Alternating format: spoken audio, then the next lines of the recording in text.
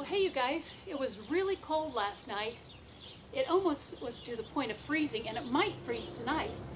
And I don't have much time because tomorrow's Thanksgiving, and I've got to go in and bake some things. So I wanted to come out and make a really quick, not hoop house, but cover up my plants with some plastic to keep it so that they don't freeze tonight. So with very little time, I'm going to make a modified hoop house.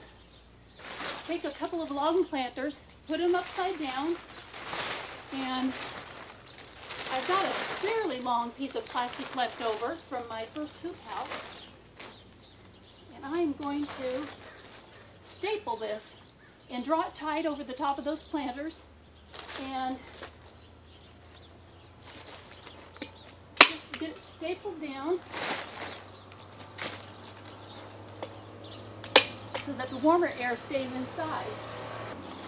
Now I do have a piece of 2x6 that I'm going to put down at this end and staple it to it on this end.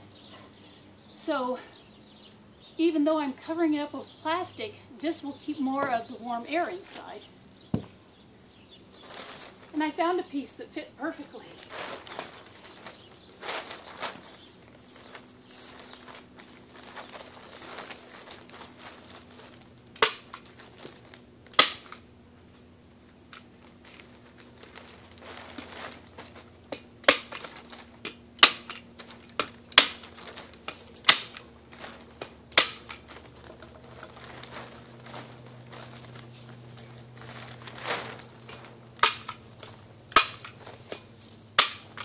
Such a hurry.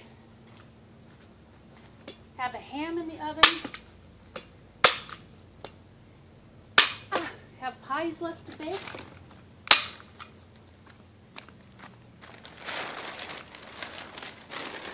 Now you want to pull it as tight as you possibly can without ripping it out with your staples.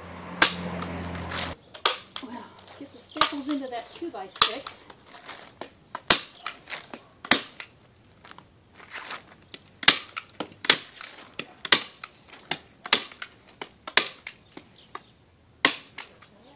Now if I had the time, what I would do is run a piece of board over the top of this and put some screws through it, and that will really help hold the plastic on without ripping through it.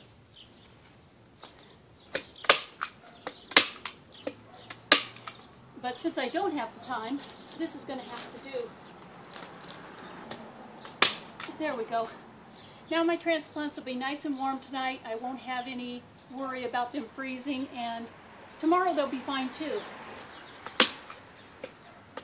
Even if it's a sunny day tomorrow, that'll be nice for them. It'll warm up in here, create some condensation, and it'll run off and water the transplants, so I'm good to go.